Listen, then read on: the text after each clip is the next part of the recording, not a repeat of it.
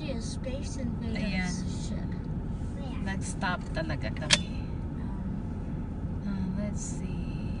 Oh, upside.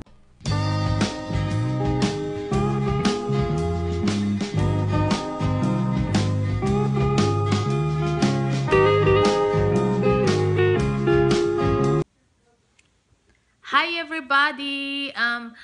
Salamat sa mga nanonood nung first video namin, nung first video ko sa yung adventure namin sa Mount Zion. So, ang next na video, ang video ito na i-upload ko, na papanoorin nyo pagkatapos kong magsalita, of course, ay yung adventure din namin sa Bryce Canyon. Hindi kami nag-hike pababa kasi hindi talaga siya advisable na pumunta ng Bryce Canyon at gusto nyong mag-hike kung meron kayong mga kasamang mga bata kasi oh my god, hindi talaga nila kayang mag-hike. So, nag-stop kami, marami kaming stops na ginawa at nag-take kami ng mga photos namin. So, I hope you guys like it. Thank you. Enjoy watching. Good morning! Good morning, everybody! Good morning, guys! Ngayon, ika-2 nights na namin dito sa cabin na pinagsistayhan namin dito sa Zion. So, mga 30 minutes away kami sa Zion at 35 minutes kami away sa Bryce Canyon. So, ngayon, ang adventure na gagawin namin, pupunta kami ng Bryce Canyon. So, before kami pupunta ng Bryce Canyon, kakain muna kami ng breakfast. Ito yung dala namin sa camping, guys. Meron ako mga electric na lutuan. So, ayan, corned beef at saka rice. Yan yung breakfast ko.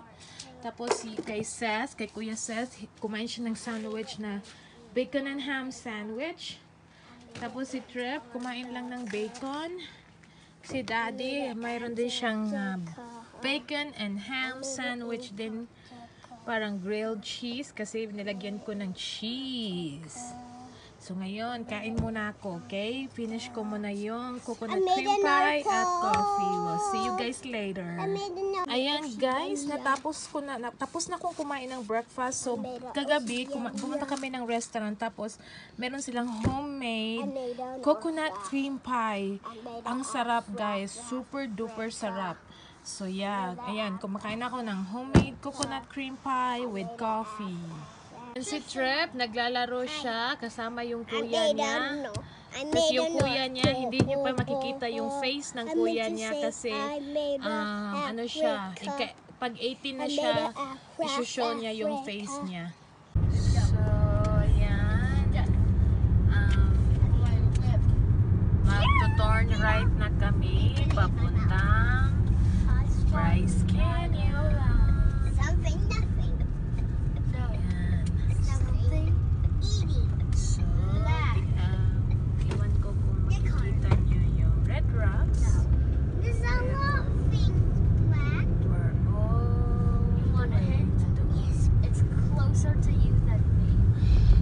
Bryce Canyon, 17 miles, National Park.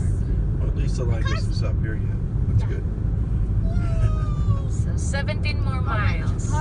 So, pasok kami ngayon sa Bryce entrance. Not really Bryce entrance kasi 17 miles pa. Pero, slow down lang kasi may road work ahead. So, let's see kung ilang minuto ang road work. It's a painted desert. Ayan. Thunder Mountain, So, Red Canyon. 17 miles pa kami kalayo sa Bryce Canyon, pero once you're entering the entrance, may makikita na kayong mga rock formation. Oh wow, look at that. Oh my god, that's amazing. Wow. National Forest. Yan. Ayan guys.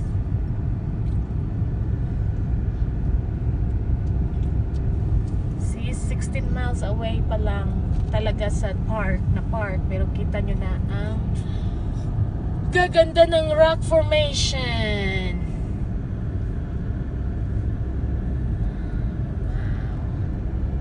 It'll be on your side when we leave too.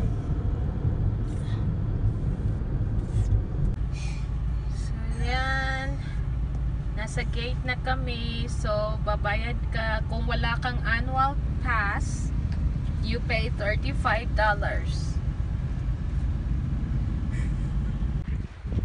The wind might take it.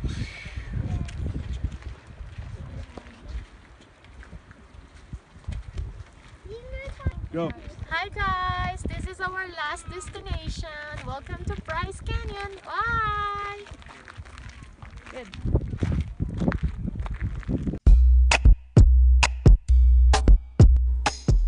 So guys, in-enjoy talaga namin yung tanawin. So, hindi na kami nakapag-video kasi breathtaking talaga at mapatulala ka talaga sa tanawin. So, yeah.